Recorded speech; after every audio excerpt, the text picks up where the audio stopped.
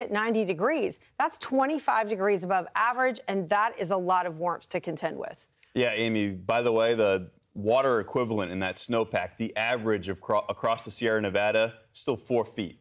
There's a lot of water that still needs to find its way into the valleys. Let's find out how it's going to get there and if it will go nicely. Water managers and researchers are closely watching, this year's massive snowpack that we're talking about. The mountains are just loaded up, and they act as a storage bank that should deposit water over time.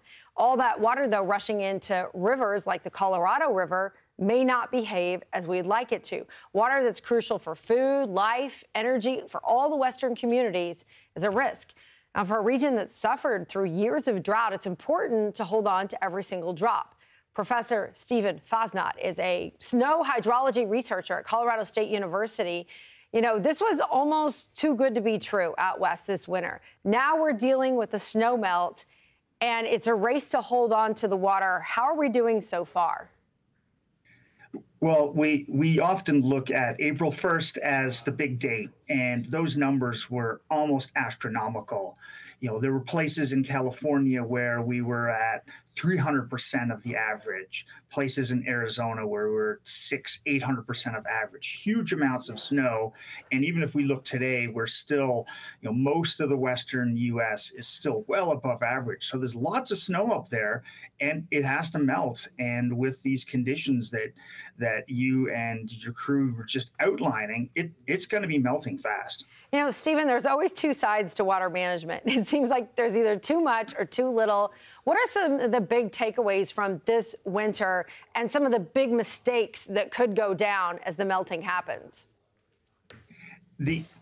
What we always have to consider also is the uncertainty, and it's last year, and if we look back for the last 2 decades, we've been in drought, so we've been really miserly about our water, but also still using too much water. And this year we just have a huge amount, and we are filling up our reservoirs where we can.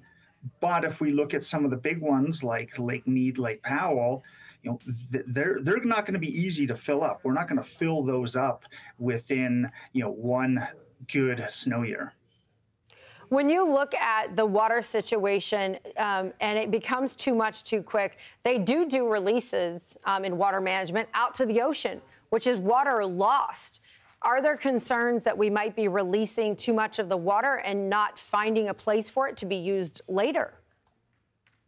Well, in a lot of these systems, we only have so much storage. Reservoirs are old technology. They've been around for millennia to be able to store water for when the water comes down the system, here snow melt, and then using it when we need it later in the season. But we only have so many of these reservoirs, and we are starting to think about other options, starting to look at groundwater recharge. If you look at the Central Valley, we've been pulling water out of the groundwater for half a century or longer, and that has caused problems. Now we have Tulare Lake that's rebuilding. Before we let you go, only a few seconds left. We've watched this balance and imbalance happen over the last couple of years. Will California ever truly be drought-free? Probably not, and that's just the nature of California. We have the mountains, we have a lot of snow some years. The climate has shifted, so California and the Southwest, drought is the new normal, and so we're just hopeful that we have big years. Thank you for taking the time. Interesting conversation, and there's going to be a lot to talk about in the coming weeks. Professor Stephen Fassnacht, thank you so much for being with us. I'm Amy Freeze. Welcome to Fox Weather's YouTube page. We have more great videos on the way, so make sure to subscribe to stay updated on all things weather.